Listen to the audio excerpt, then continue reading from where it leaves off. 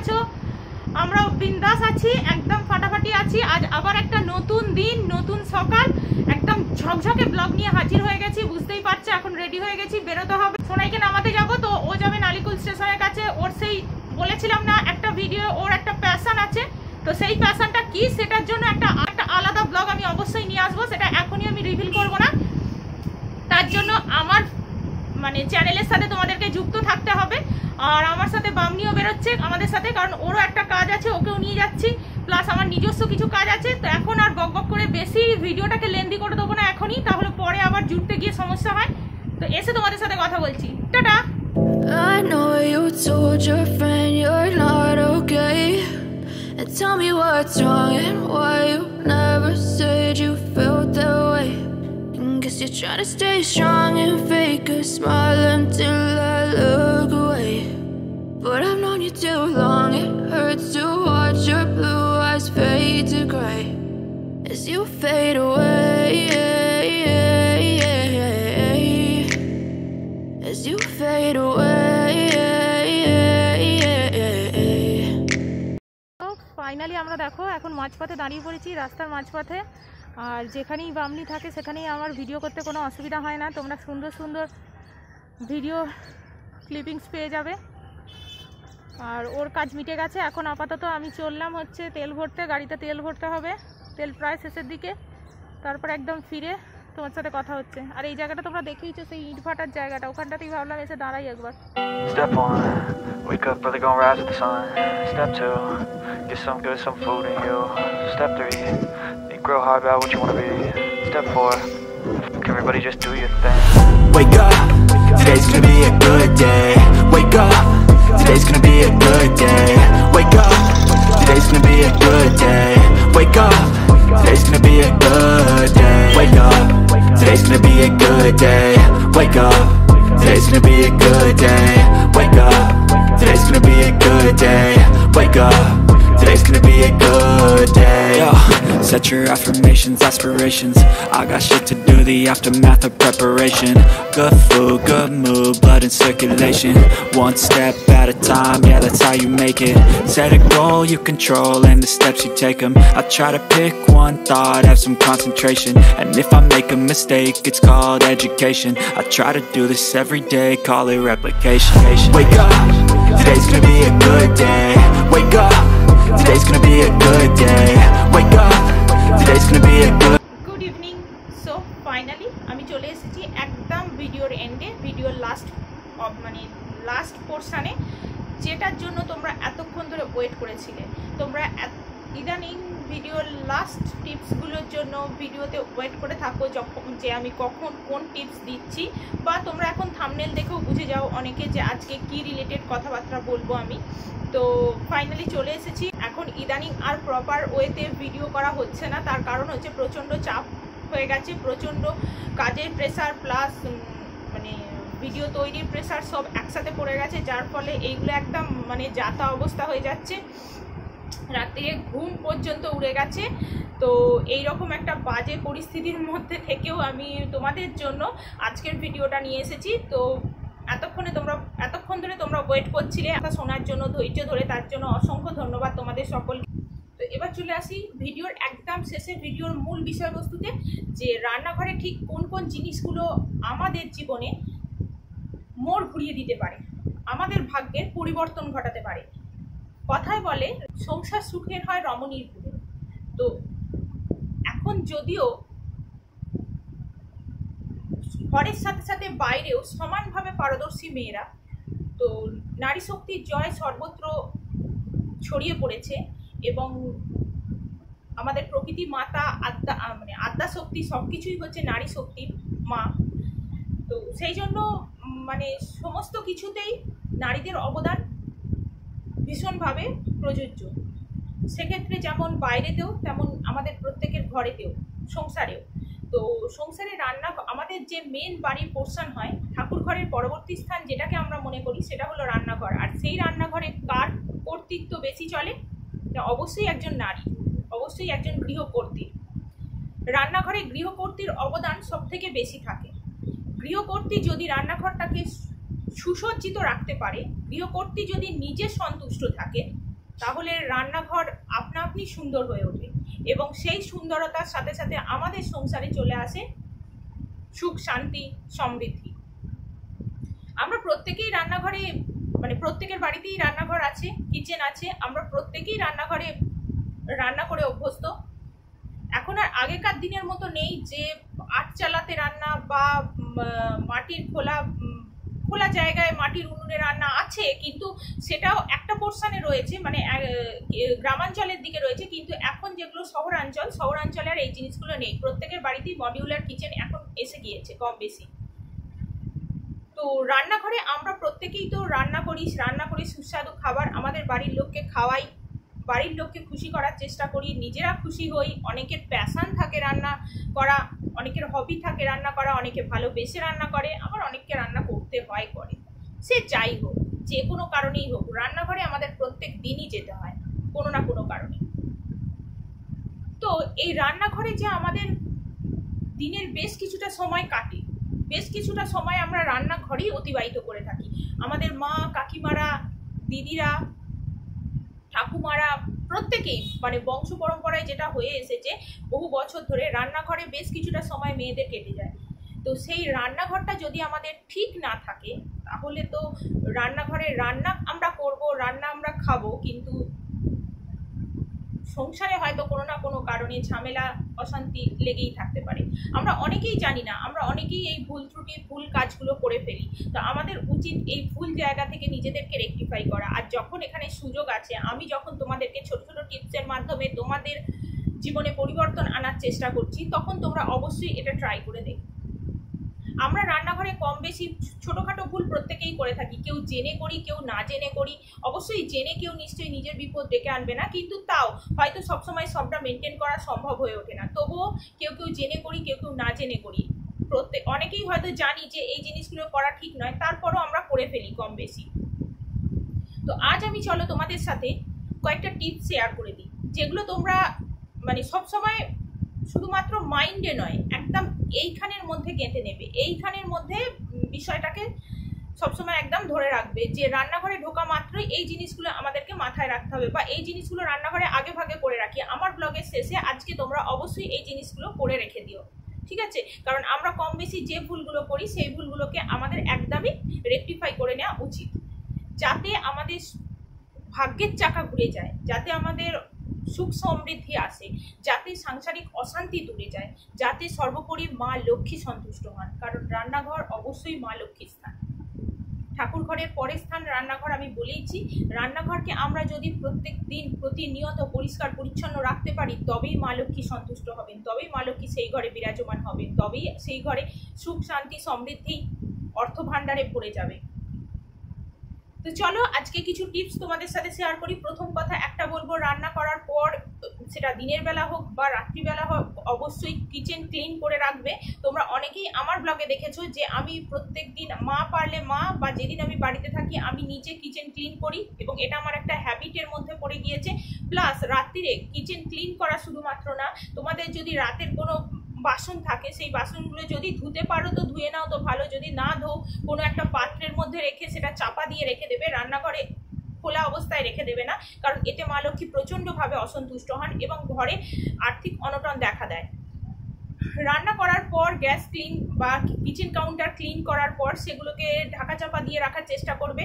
তোমরা এর আগেও দেখেছো আমার ব্লগে, এটা আমার একটা হ্যাবিট আছে যে রাত্রির দিকে পুরো কিচেনটাকে আমি, মানে বিশেষ করে kitchen counter table, gas table, তারপর গ্যাস বা আশেপাশে যা যা থাকে সেগুলোকে চেষ্টা করি কভার আপ করে রাখার, যাতে ওগুলো ক্লিন থাকে। পরের দিন সকালে উঠে শুধুমাত্র এটা মানে আমি শুধুমাত্র এই শাস্ত্র অনুযায়ী বলছি তা নয়, পরের দিন সকালে উঠে আমাদের নিজেদেরও তো দেখতে ভালো লাগে, তাই না? আমাদের নিজেদেরও মাইন্ডটা ফ্রেশ হয়ে যায়, আমাদের নিজেদেরও মনে হয় যে না, একটা পরিষ্কার জায়গা, পরিষ্কার পরিচ্ছন্নতা দিয়ে রান্না শুরু করলে এটা হাইজিনের দিক থেকেও যথেষ্ট ভালো। তো এটা তোমরা অবশ্যই মাথায় রেখো। নেক্সট টিপস যেটা দেবো, আমরা কম বেশি প্রত্যেকেই যখন নুন ব্যবহার করি রান্নায়, নুনটা হাত দিয়ে তুলে তরকারির মধ্যে দিয়ে দিই, বা খাবার সময় নুনটা হাত দিয়ে তুলে ভাতের মধ্যে নিয়ে নিই। তো এটা কম বেশি আমরা প্রত্যেকেই নিই, কিন্তু তোমরা এটা চেষ্টা করবে নুনটা ডাইরেক্ট তোমাদের হাত যেন স্পর্শ না করে। চামচে করে, ছোট ছোট চামচ আছে প্রত্যেকের বাড়িতেই কম বেশি আছে, না থাকলে কিনে নেবে। চামচে করে নুন ইউজ করবে, কারণ নুন এমন একটা জিনিস, এমন একটা বিষয় যেটা দিয়ে আমাদের মানে অনেক কিছু পরিবর্তন ঘটানো যায়। ঠিক আছে, বাস্তুশাস্ত্র মত বলো বা জ্যোতিষশাস্ত্র মত বলো, সব কিছুর দিক থেকেই নুনকে ভীষণভাবে প্রায়োরিটি দেওয়া হয়, কারণ নুনের অনেক রকমের গুণ আছে, অনেক রকমের ক্ষমতা আছে। নুন সাধারণত, নুনের সাথে যেহেতু চন্দ্রের একটা কানেকশন আছে, তাই জন্য বলা হয় যে নুন যখনই ব্যবহার করবে তখনই সেটা ডাইরেক্ট হাত দিয়ে ব্যবহার করবে না। নুনকে কোনো চামচ বা ছোটোখাটো জিনিসের মাধ্যমে, চামচ দিয়েই ছোটোখাটো জিনিস আর কি দিয়েই ব্যবহার করবে। নুন রাখার যে বিষয়টা, নুন সবসময় একটা আইদার চীনামাটির পাত্র অর কাঁচের পাত্র, এই দুটো পাত্রের মধ্যে যে কোনো একটা পাত্রে রাখার চেষ্টা করবে চীনামাটির পাত্রেই রাখার। যদি না পাও তাহলে মাটির পাত্রে রাখতে পারো। খাবার, এটো খাবার হাতে কখনো নুন নেবে না, বা খাবার টেবিল থেকে, মানে ধরো যেখানে খাবার টেবিলে অনেকেরই নুন থাকে, কিন্তু সেটাকে চেষ্টা করবে যে তোমরা যখন খাচ্ছ সেখান থেকে একটু ডিস্টেন্স মেনটেন করার। ডিস্টেন্স মেনটেন মানে আমি বলছি না যে টেবিলে রাখবে না, টেবিলে নিশ্চয়ই রাখতে পারো, কিন্তু ধরো খাচ্ছ, খেতে খেতে এটো হাতেই নিয়ে নিলে বা সবরি হাতেই নিয়ে নিলে, এই জিনিসগুলো করবে না। এগুলো অনেকেই জানো বা অনেকে জানো না, সেই জন্য বলে দিলাম, কারণ এটা প্রচণ্ডভাবে একটা নেগেটিভ এনার্জি নিয়ে আসে, নেগেটিভিটি ছড়িয়ে দেয়, শুধুমাত্র সংসারে নয়, পার্টিকুলার ব্যক্তির জীবনেও ঘটায়। তো এটা থেকে তোমরা একটু সাবধান থাকবে। নেক্সট যেটা বলবো, আমাদের প্রত্যেকের যে স্থানে চাল থাকে, মা লক্ষ্মীর প্রধান যে জিনিসটা সেটা হলো চাল। তো এই চাল যেখানে থাকে, সেই চালের পাত্রের জায়গাটা বা তার আশেপাশের জায়গাটা অবশ্যই পরিষ্কার রাখার চেষ্টা করবে। সেখানে যাতে কোনো ধুলো, ময়লা, ঝুল টুল এইসব ধরনের জিনিস না থাকে বা না হয়, মানে সবসময় ওই জায়গাটা ক্লিন রাখার চেষ্টা করবে। আর কখনোই চালের পাত্র একেবারে নিঃশেষ করে দেবে না, মানে চাল শেষ হয়ে যাবার আগেই চাল এনে সেই পাত্রটা ভরে দেবে, পুরোপুরি খালি করে দেবে না, তাহলে অর্থ ভাণ্ডারও পুরোপুরি খালি হয়ে যেতে পারে, এটা মাথায় রেখো। আমাদের রান্নাঘরে অনেকেরই ভাঙা জিনিস, পুরনো জিনিস, অনেক দিন ধরে হয় না, প্লাস্টিকের জিনিস ভেঙে গেছে রেখে দিয়েছি, কাঁচের জিনিস ভেঙে গেছে আধ ভাঙা রয়েছে রেখে দিয়েছি। ভাঙা বা পুরনো বা নষ্ট হয়ে যাওয়া জিনিস রান্নাঘরে একদমই রাখবে না, সেটা যত তাড়াতাড়ি সম্ভব ওই জায়গা থেকে সরিয়ে ফেলার চেষ্টা করবে। আশা করি আমার ভিডিও দেখার পর তো অবশ্যই তোমরা সরিয়ে ফেলবে, কারণ এতে শুধুমাত্র আর্থিক অনটন বা আর্থিক কষ্ট আসে তা নয়, স্বয়ং গৃহকর্ত্রীর শারীরিক দিক দিয়ে সমস্যার সৃষ্টি হয়, স্বয়ং গৃহকর্ত্রীর শারীরিক অসুস্থতা চলে আসে। তো এই দিকটা তোমরা মেনটেন করার চেষ্টা করবে, কখনোই কোনো ভাঙা জিনিস বা পুরনো জিনিস রান্নাঘরে রাখবে না, এটাকে অবশ্যই ক্লিন করে ফেলার চেষ্টা করবে।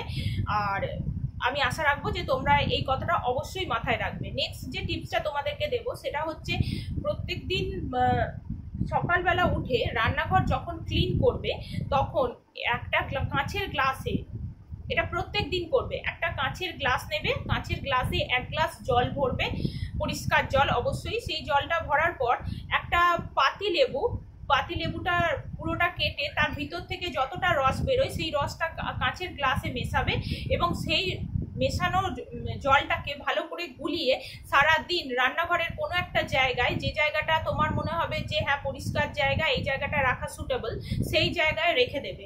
এবং নেক্সট ডে সকালে উঠে সেটাকে কোনো একটা গাছের গোড়ায় কিংবা কোনো পুকুরে ওই জলটা ফেলে দেবে। আবার নেক্সট ডে আবার একইভাবে একই প্রসেস করবে। যদি প্রত্যেক দিন করা সম্ভব না হয়, অ্যাটলিস্ট সপ্তাহে 2 দিন, শনিবার বা মঙ্গলবার অবশ্যই এই কাজটা করে দেখো। সমস্যার মধ্যে দিয়ে তোমরা যাচ্ছ এত দিন ধরে, যে তোমাদের মধ্যে তোমাদের পারিবারিক অশান্তি, ঝামেলা যেগুলো লেগে রয়েছে, সেগুলো অনেক অংশে নির্মূল হয়ে যাবে, এটা অবশ্যই করবে। যখন আমাদের জোয়ার আসে তখন এই কাজটা করতে হবে। যাদের সমুদ্রের, নদীর কাছাকাছি বাড়ি, যখন মানে যাদের বাড়ি, তারা এই কাজটা করে দেখতে পারো, বা কেউ এনেও দেখতে পারো। একটা তামার পাত্রে জোয়ারের জল এনে রান্নাঘরের উত্তর পূর্ব কোণে রেখে দিও, এবং সেটা রেখে দেবে। কখনোই কিন্তু ভাটার জল এনে রাখবে না, জোয়ারের জল এনে রাখবে। এটা মাসে একবার করে করতে পারো, 15 দিন অন্তর করতে পারো, যার যেটা সুবিধে সে সেরকমভাবে করতে পারো। ভাটার জল আনলে কিন্তু তোমাদের সংসারের আর্থিক কষ্ট আরও বাড়বে, মানে টাকা পয়সা স্রোতের মতো বেরিয়ে যাবে। সেই জন্যই বলা হচ্ছে জোয়ারের জল আনতে, যাতে টাকা পয়সা জোয়ারের মতো এসে পরিবারে পড়ে। তো এই জায়গাটা মাথায় রাখবে। আশা করি আজকে যে টিপসগুলো তোমাদেরকে দিলাম, প্রত্যেকটা টিপসই তোমাদের কাজে আসবে, এবং এই টিপসগুলো যদি তোমরা একটু মাইনিউটলি ফলো করো, তোমরা নিশ্চয়ই বুঝতে পারবে যে তোমাদের পরিবর্তন আসছে কি আসছে না। বিশ্বাসে মেলায় বস্তু তর্কে বহুদূর। বিশ্বাস এবং ঈশ্বরের প্রতি ভক্তি, এই দুটো জিনিস যদি থাকে তাহলেই যে কোনো কাজে সফলতা আসবে। তোমরা বিশ্বাস করে একবার এই টিপসগুলো ফলো করে দেখতে পারো, তাহলে অবশ্যই আমার মনে হয় তোমরা সফল হবে। তোমাদের জীবনে এই টিপসগুলো প্রচণ্ডভাবে কার্যকরী হবে। কারণ আবারও আমি বলে যাই, অভিজ্ঞতা এবং প্রত্যেক মানুষের প্রতি মানুষের উপর অ্যাপ্লাই করার পরই আমি এই টিপসগুলো তোমাদের সাথে শেয়ার করছি। So B continue.